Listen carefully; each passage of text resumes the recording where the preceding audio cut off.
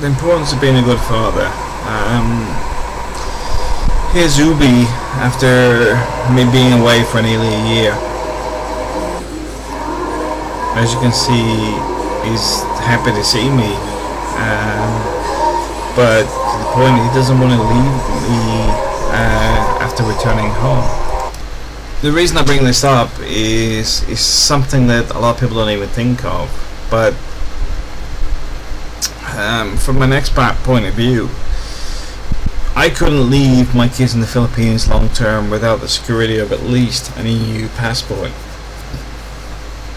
Now, I've been in the Middle East, I've been other places, and I see how people treat Filipinos, Pakistanis, Indians as second-class citizens, even if they're better than them.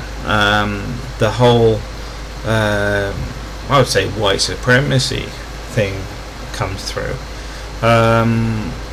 But it's one of the reasons I do a lot of sacrifices for the family.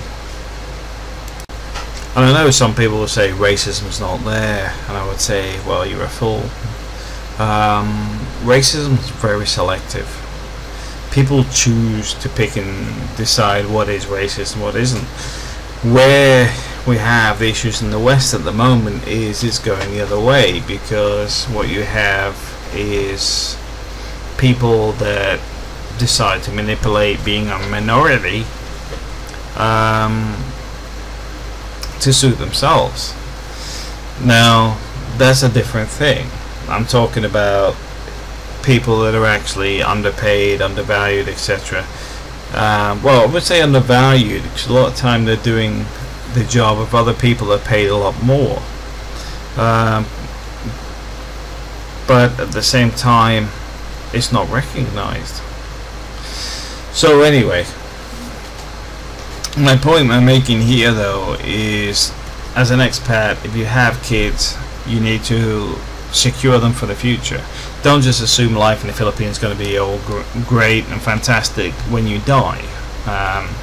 I'm quite young and I still think about it, because my kids are one of the most important things to me, along with my wife. So it's something I do think about.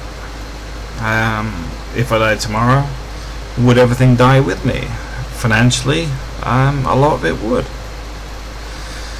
So I put this little bit of a video here to get people to think, you know, are you doing enough? Now, I'll be honest with you, me leaving the Philippines for a year to actually achieve our move to Europe was not an easy decision. At the same time, we've made the move and the kids will recover, but this video is, bear in mind, my son hasn't seen me for a year, which is why I keep these things, because it reminds me of the importance of family. Because a lot of time I'll make very critical decisions based on the long-term advantage, but at the same time there is sometimes some short-term damage done which could end up long-term. It's like I've got my daughter Nicole coming out to Spain this month. Rebuilding some of those bridges will take a long time, and I'm not sure I'll rebuild all of them because we were extremely close. But you have to bear in mind, I was also away from the UK for 3 years. So these are the sacrifices that come with being an expat if you've got children. These are the things you need to think about. Are you 100% sure you're happy with what you're getting into? But also, are you 100% sure that you're not damaging other people? Myself personally, my kids are happy. The only child I'm worried about at the moment is Nicole, because for Zoe and Obi, I'm here 24/7. Nicole's at the teenage stage. where she could do with some extra guidance and stuff, which is why I'm trying to get her to get more involved in stuff we could do in Spain, because I wouldn't say it's much easier to deal with things here, but it's much easier for me, you know, because dealing with ex-partners and stuff is never easy. But being in Spain, there's a lot more outside of Nicole's normal bubble, which may actually help her long term. She come here and learn Spanish when she finishes school, etc. I think that will influence and help her a bit more. Let's be honest, a lot of the jobs in the UK are pretty pants.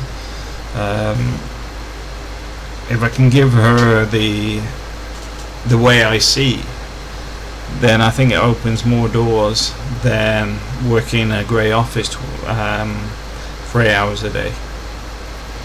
Or well, like I was about to say, but I didn't, was 24/7, because the 24/7 is you have to buy a house, you have to get a car to go to work, you have to this, you get debt. Debt means you then work for the company 24/7.